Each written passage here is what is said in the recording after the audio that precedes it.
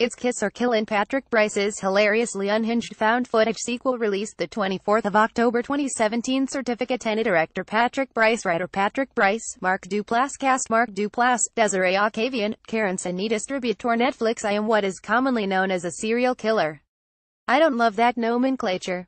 I sort of consider myself a murderer, but my numbers are such that I'm classified as a serial killer. I've killed 39 people. So says Aaron Mark Duplass within minutes of meeting Sarah. Desiree Octavian, hired to film a documentary on him at his remote woodland cabin.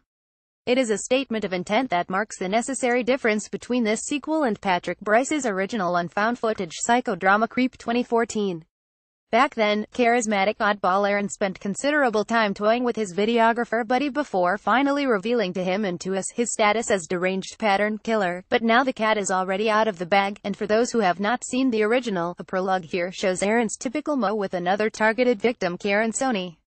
With Aaron's element of surprise gone, and with the unflappable Sarah seemingly incapable of being frightened by him, Brice forces himself to take this sequel in a new direction, which paradoxically guarantees even more surprises for the viewer.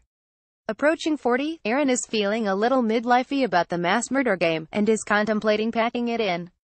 Meanwhile, Sarah, too, is losing the will to keep making episodes for her barely viewed validating vlog encounters. Each hopes to find new inspiration in the other, and so what ought to be a horror story unfolds as a twisted romance between lonely weirdos, even as the initially skeptical Sarah slowly starts to realize what we have known all along, that this video may well be her last. Still present and correct is the first film's highly effective blend of hilarity and unease rooted in Aaron's mercurial character, with Duplass as riveting as ever in the role, while Sarah comes with her own set of idiosyncrasies, including a disarming openness to almost any experience in pursuit of her art. The results may just be the funniest, strangest love story ever told. Tags Creep 2, Horror.